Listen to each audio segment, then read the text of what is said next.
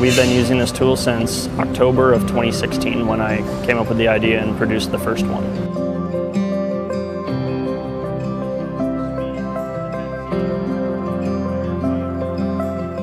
I had this idea of using the lack of space in the wheel half to the advantage by creating something that expands into the space and uses that to put pressure on the head of the screws.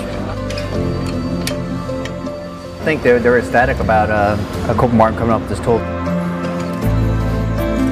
Corporal Martin, he designed this tool, and since then there's been several high-ranking officers coming through here to include SCS officials from the Navy, and he has done countless briefs as well as presented his tool in action.